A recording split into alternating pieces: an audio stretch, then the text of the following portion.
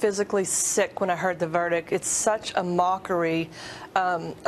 So many parents called me last night to tell me that they were just back in shock and stunned about this verdict. You know, I don't think he gets due process 7 times. You know, how many times? These are rights of an American citizen. I don't think that he should have those rights to begin with, let alone as many times as he did. You know, if you or I had 7 felonies, where we would be today. It's absolutely a stunning verdict, and I pray for the Steinles. I know I understand exactly what they must feel like. Well, and we're trying to all make sense of exactly what happened in that courtroom that led to so many acquittals. What I can't wrap my mind around is how they didn't at least pull off the manslaughter charge. I mean, I can't believe that the jurors didn't think that he was at least responsible for her death, whether or not he wanted to shoot a person at all, that he was at least responsible for her death. That he was acquitted for that blows my mind. How about you? Yeah. It does too, and you know, you or I would be found guilty of that. It's absolutely absurd. I don't care if it was an accident. I mean, do you think that the Steinles care about that? They have got to be just about dying inside again because of what's happened to them from this justice system. It's absolutely the most frustrating thing that we can hear. It's just beyond words. I'm sickened. Your son Josh was killed back in 2010 by one of his classmates. For those people watching who don't know his story, can you please tell us a little bit about it?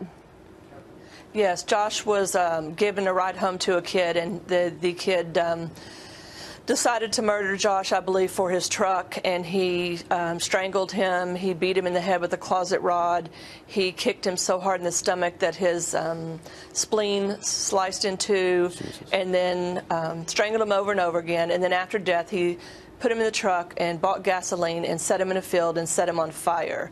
You know, for me, after the trial of Joshua's murderer, you go home and it was the most loneliest time for me, because then you feel like everybody's gone back. You know, you don't have the DA or anybody helping you.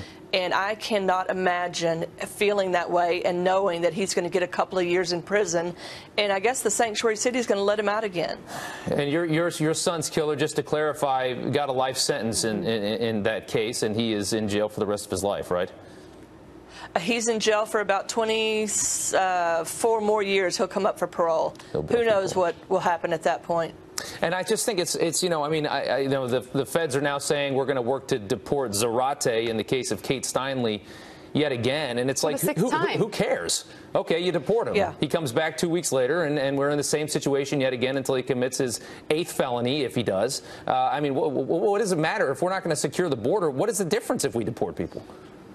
It's exactly right. I mean, I don't even know how much money it would cost to deport somebody, but 6 times? I mean, I don't think he deserves anything less than manslaughter and to be in jail and then deported. But you're right. What's the big deal? What's the deterrent for coming to America illegally and then even, you know, committing 7 felonies, deported 5 times, coming back and killing someone? What is the deterrent today for those people? It's a laughing stock. It's weakness at its best.